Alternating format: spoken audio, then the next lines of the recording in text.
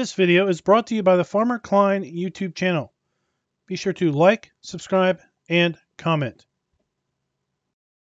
Hello everybody, welcome back to our Farming Simulator 22 map first impressions video. Today we're going to take a look at Harvest Valley. But before that, this video is brought to you by Cape Cod Druva and 5th Gen Farms. Thank you for being farm barons. So the Harvest Valley map can be found over at the FarmingSimulator.com website or the in-game downloadable content menu. And as of the 1.0 release, this map is available for all platforms. Let me read you some of the description. I present to you a fictional map of Harvest Valley. This map has one multifunctional farm, 20 fields, and one meadow. This map is DLC precision farming ready. Buying animals is available. Several different selling stations of train, vehicle traffic, pedestrian traffic, machine shop, gas station, forest areas. 20 toys defined, although according to the game, there are 100 collectibles. So that is a little bit of a discrepancy. Biogas plant, crude oil, forest machines for starters.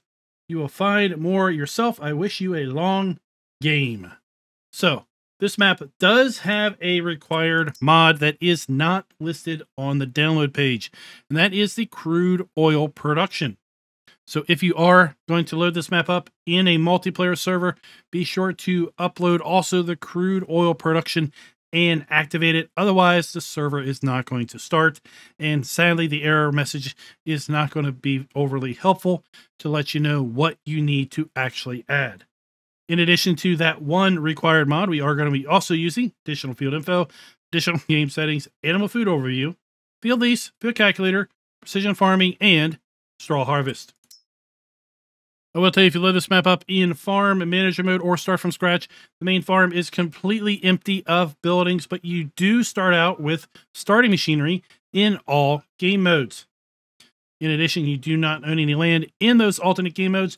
And if you happen to be playing this map on a system with low graphics capability, I did find that performance was a little lackluster here at the main farm in New Farmer mode. And I believe the reason for that is because of all of these buildings.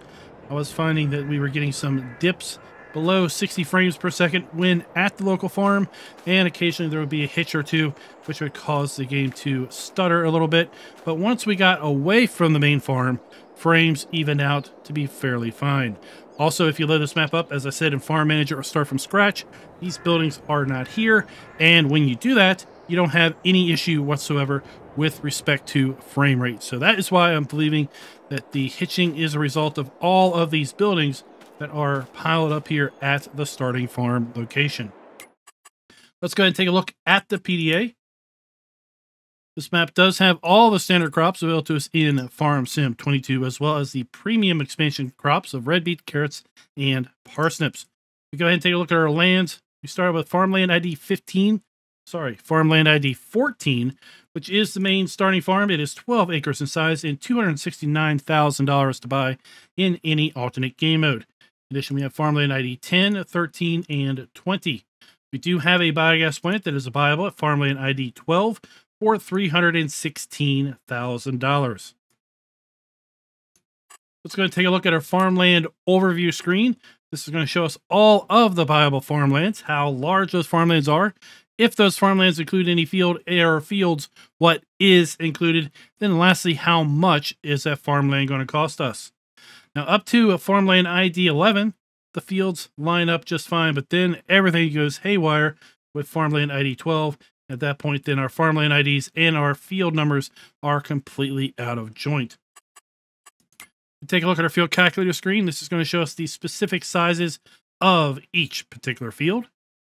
And with respect to the precision farming soil map, this map is making use of the generic soil map that is included with the precision farming mod. So let's go ahead and see how that is being applied to these fields. So you can see as far as the two fields that we own, fields 10 and 12, we've got a mix of silty clay loam and sandy loam in field 10, and mostly sandy loam and a little bit of loamy sand in field 12. We do have our standard crop counter available to us here on this particular map. And if we take a look down through our prices screen, you will see that we do indeed have the ability to buy all of our base game crops that are once again available to us in FS22.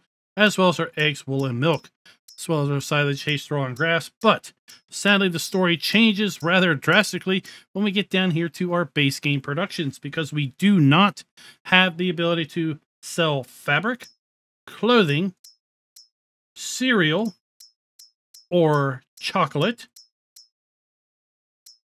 planks, or furniture.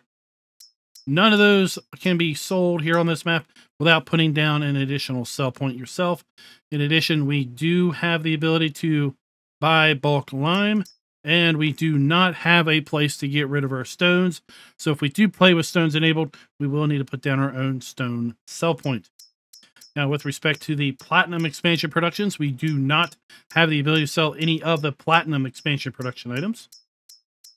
We do, though, have the ability to sell our Premium expansion production and crops. In addition, if you are playing with pumps and hoses, we do have the ability to get rid of our separated manure.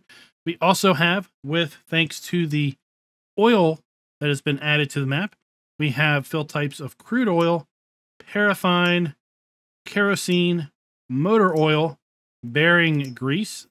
And then with respect to our straw harvest add-on, we have our ability to sell our hay and straw pellets, as well as our premium expansion crops. We start out with a decent list of starting machinery. All of it is owned, none of it is leased, but it does look like a fair bit of our machinery does need some decent maintenance done to it. We do have some animal areas at the start. We have a chicken coop, sheep, cows, pigs, and horses, but we do not have any of the actual animals at the start. This map does have contracts available. We do not own any other production chains at the start. And as I said, the map is showing that we have 100 collectibles, but the description is saying that we have 20. Let's go ahead and take a look at our starting fleet. We start out with the Massey Ferguson 6S135 small tractor, as well as the Massey Ferguson 8S205 and 7S155 medium tractors. We've got the John Deere 7R270 large tractor, as well as the New Holland CH7.70 harvester. The harvester is paired up with the Fairfeed 28-foot grain header, and then the header trailer is the Nardi N40BX. We also have the Rotney H21D tree harvester and F20D forwarder. We have the New Holland TH742 Elite telehandler. We have our Lizard 2017 pickup truck, as well as our Mahindra Retriever. We have 3 trailers, the Big Body 750S, as well as a pair of Z18051/2 XXL Power Flex trailers. We have the Bergman GTW 330 auger wagon. We have the Scorpio 550 stone collector. Although we don't have a place of getting rid of our stones, we do have a stone collector.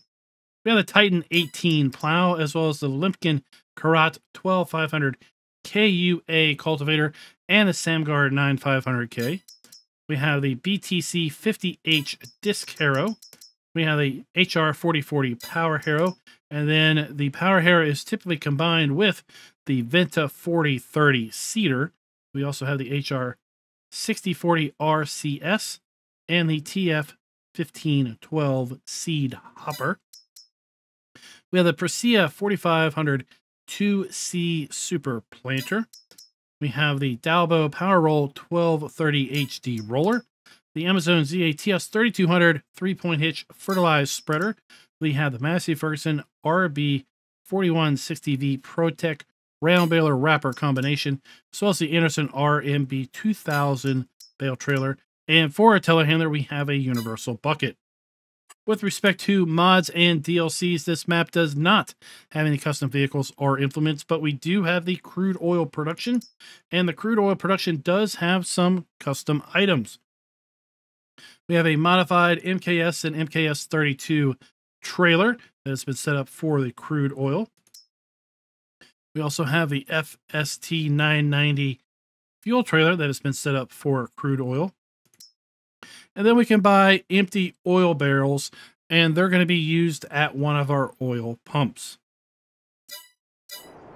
Now with that, let's go ahead and kind of look around the farm here. We start out at our farmhouse where we do have our sleep trigger. And I will say that we can indeed sell everything here at the starting farm. So with respect to, are the farms customizable? Yes, indeed. This farm is completely and utterly customizable. If you want to sell any or all of these buildings, you can go ahead and do so. We have our workshop trigger within this large shed.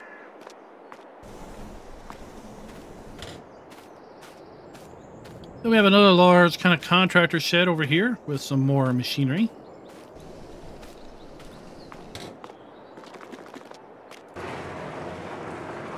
Just on the other side, we have our farm silo with our dump and fill points. And then we start taking a look at all of our animal areas. All of these are base game animal areas. So we have our pigs right here. We have our food and our delivery point. 270 pigs overall. We have bale and pallet storage. 2 pull-through silage bunkers. We have a fuel storage tank, as well as a storage tank for liquid herbicide and fertilizer, as well as solid fertilizer. We're a feeding robot cow building, so we were silage, straw, and hay, as well as our mineral feed on the side.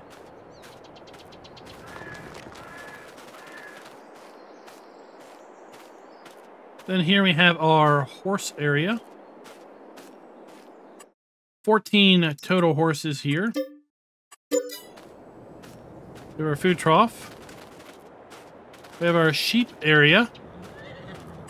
65 sheep in this pen. We have our food and wool trough. And then lastly, we have our chicken coop over here. We have our eggs. We have our chicken delivery in our food. As we have learned, 360 in this large chicken coop.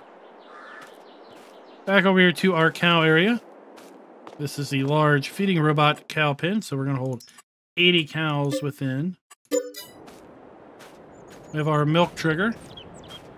We're not using our feeding robot, then we have our food trigger inside of here, as well as our straw trigger. And then we have our slurry point. And then we wrap it all up with a pair of buildings here and here. And as I said, everything can be sold here at the farm. In fact, if you wanted to just start out without any buildings, you could start out in Farm Manager or start from scratch, because again, the buildings are gone in those play modes. But you do start out with your starting machinery. Let's get a little bit of altitude here. Now, this map, initially when I was having a little bit of a performance problem on a lower end system with integrated graphics, I was thinking maybe, quite maybe, it was a result of having all of these trees. But again, I did not have the stuttering outside of the main farm area. And when I loaded this map up in Farm Manager, I did not have the stuttering either.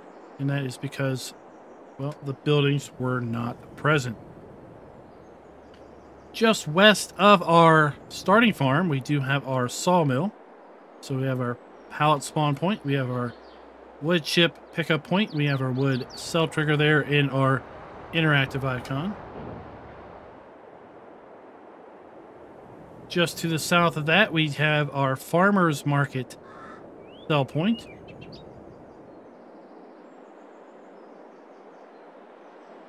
Now, with respect to our scoring system, we have 7 productions built into the map. We have the BGA, which we are going to now, a bakery, a sugar mill, an oil mill, grain processing. So we have a flour mill. We've already seen the sawmill, and we have the small refinery. So we are going to be giving the map a full point with respect to production being built in or areas set aside for such.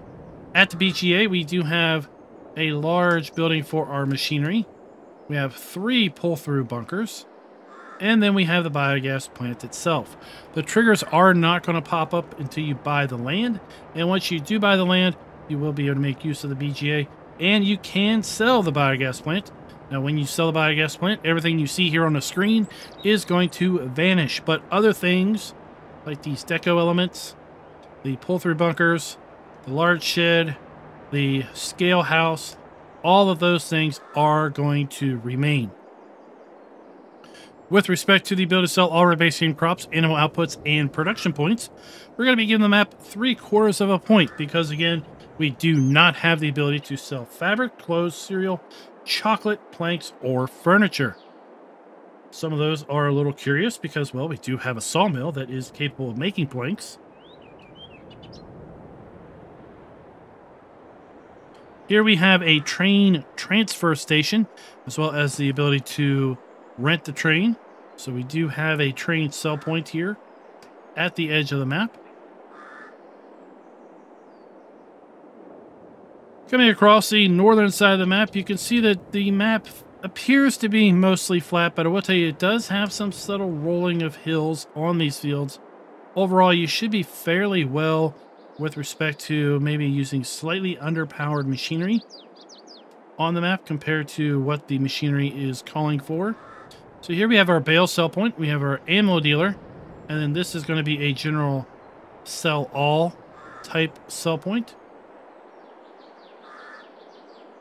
Back tucked away in the woods, we do have our vehicle dealer, as well as our fuel point. Just for fun, we're going to pick up a second Mahindra. I want to see where our vehicles are going to spawn at.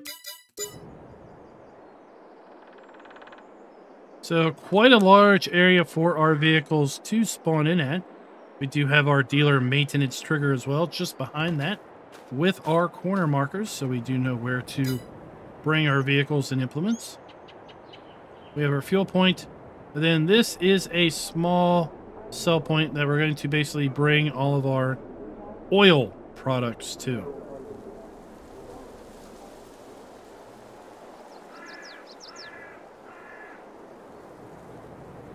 Just going to double back a little bit between fields 5 and 6. This is going to be one of our grain sell points.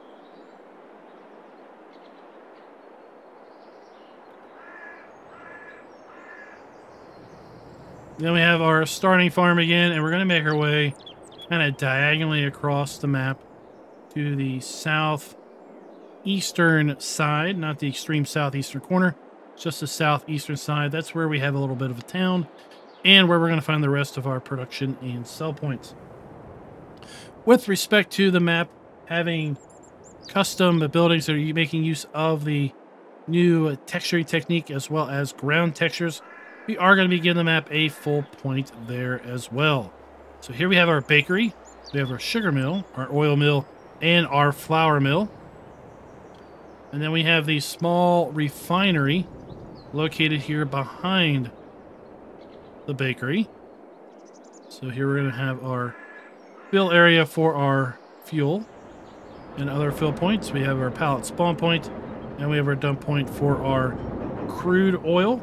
That is what is going to be required for this production point. Let's go ahead and take a look at our build mode, because we do have some buildings that are included with this production, crude oil production. We have an old slurry tank. It's going to hold liquid manure. Under our container, we have an old fuel tank. And then under production, well, we have a small oil pump that is located right here. And this small oil pump is going to require those empty oil barrels. And we're going to have to buy those from the shop. We're going to deliver those barrels, and then we're going to get some barreled crude oil out of that, for which we can then bring down here to our small refinery. We also have a big oil pump, and this big oil pump is just going to work automatically. All it requires is air, air quote air, and that is going to make our crude oil. And then we have the small refinery, which is pre-placed on the map. But if we want to increase our production, we could put down a medium refinery or a large refinery. And then with respect to our ground textures, fairly standard ground textures and plants. So that is going to wrap this video up. We're not going to do a drive around because everything is fairly easy to locate, and we covered it all kind of just flying around. We're going to give this map a score of 4.75 out of 5. We've had several maps that just have come so close to getting a full 5.0, but ultimately they just have one or two little things that have caused us to take just a little bit of a point off. Hopefully this map will get updated to include the ability to sell the fabric clothes, cereal, chocolate, planks, and furniture. Then we could say, well, this is a 5.0 map. Let me know your thoughts down in the comments below. What do you think of this map? Is it going to be your next playthrough? Or are you going to go and maybe hold out for something else? And until next time, happy farming.